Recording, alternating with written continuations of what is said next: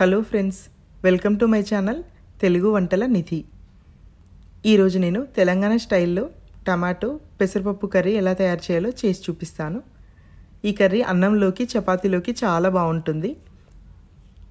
మనం జీరా రైస్ చేసుకున్నప్పుడు కూడా చేసుకోవచ్చు, చాలా బాగుంటుంది.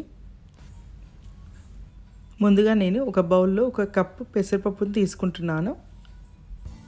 మీరు కావాలంటే గిన్నెలో కూడా వండుకోవచ్చు. నేను ఈసారి చాలా ఫాస్ట్గా అయిపోవాలని కుక్కర్లో వేసుకుంటున్నాను.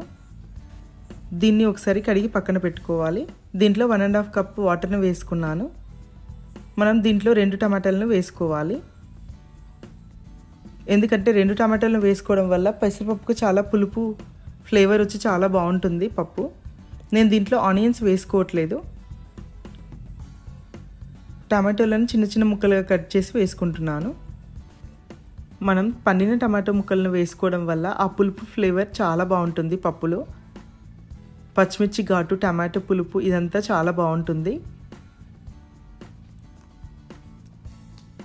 చాలా ఈజీగా చేసుకోవచ్చు. కుక్కర్లో అయితే 5-10 మినిట్స్లో అయిపోతుంది. మనం బయట ఉడికించుకుంటే 15 మినిట్స్లో అయిపోతుంది. ఇప్పుడు నేను కుక్కర్ పొయ్యి మీద పెట్టుకుంటున్నాను.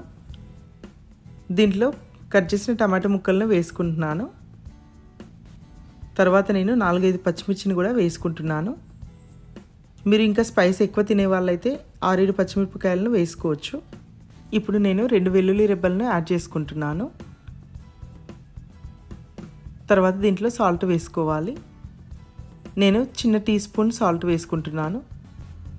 నేను 1 కప్ పెసరపప్పు మాత్రమే తీసుకున్నాను కదా, సాల్ట్ సరిపోతుంది.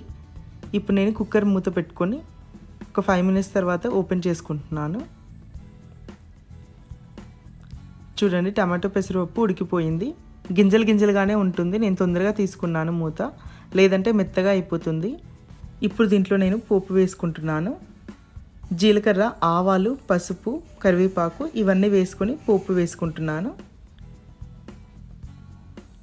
మీరు కావాలంటే కొంచెం ఇంగువ కూడా వేసుకోవచ్చు, బాగుంటుంది. ఇప్పుడు ఈ పోపునంతా పప్పులో వేసేయాలి. కాసేపు ఉడకనించిన తర్వాత స్టవ్ ఆఫ్ చేసుకుంటే టమాటో పెసరపప్పు కర్రీ రెడీ అయిపోయినట్టే. ఎంతో టేస్టీగా, చాలా ఈజీగా చేసుకునే పప్పును మీరు చేసుకోండి, చాలా బాగుంటుంది.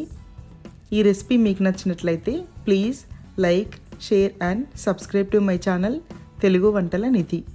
Thank you for watching. ఇంకో వీడియోలో మళ్ళీ కలుద్దాం.